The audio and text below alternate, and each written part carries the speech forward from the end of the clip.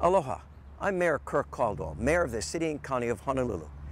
I am so proud of the efforts we have made in the past year housing homeless folks all around this island, and I'm particularly proud of our Heroes Housing Heroes program, where we have housed 275 homeless vets in permanent supportive housing. We just have a few dozen to go, and with folks like landlord Kathy Chalk, we can make the difference. I think it's actually a really good cause. My father was a veteran for 2 years and he passed away.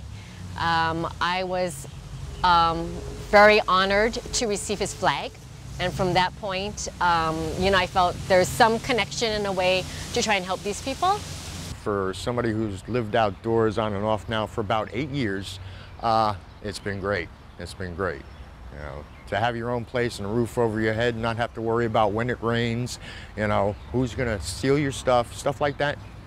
It's been wonderful.